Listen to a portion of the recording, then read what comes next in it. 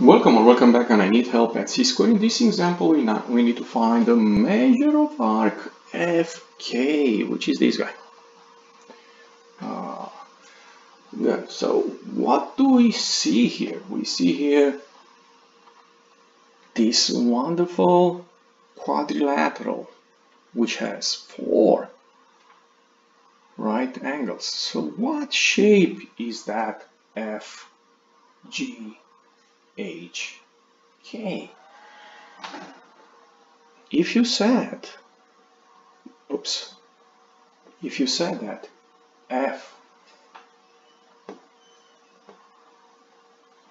FGHK is a rectangle, then you are correct. Don't say it's a square because you don't know anything about the side. It looks like a square probably, but it's not. So we can say that quadrilateral is a rectangle because we notice 4 right angles, which gives us FG parallel to KF, FK parallel to GH, based on any on the converse of same side interior angle. And then the parallelogram that has 1 right angle is a rectangle. So yeah, this is a rectangle, which means what? FG congruent to KH and FK congruent to GH. So what now? Look at here. Congruent chords have congruent arcs. So remember what I said. FG congruent to KHY, because FGHK is a rectangle, which means arc FG is the measure of arc FG equals the measure of arc KH. And we can write the congruent statement for arcs. So, which means this one is also 100.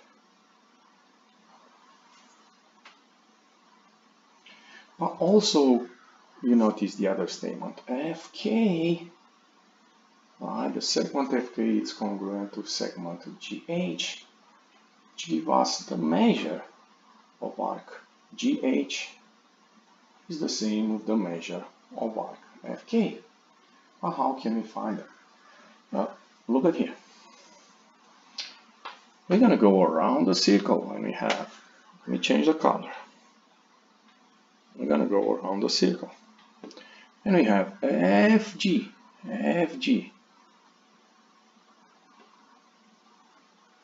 plus the measure arc GH,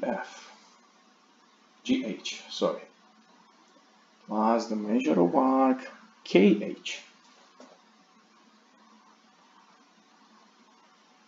plus the last one, KF.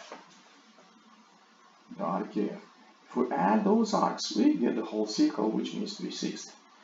And again, if we notice, FG is 100, KH is 100, and I'm going to call this guy both XY, because they are both the same.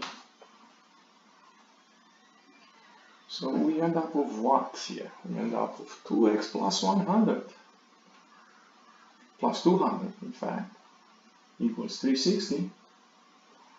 2x equals what? 360 minus 200, 160. Divide by 2, x equals 80. Which means the measure of arc FK is 80 degrees. And that's it. If you enjoyed this video, don't forget to click the like button and come back. C-square for more help. Thank you.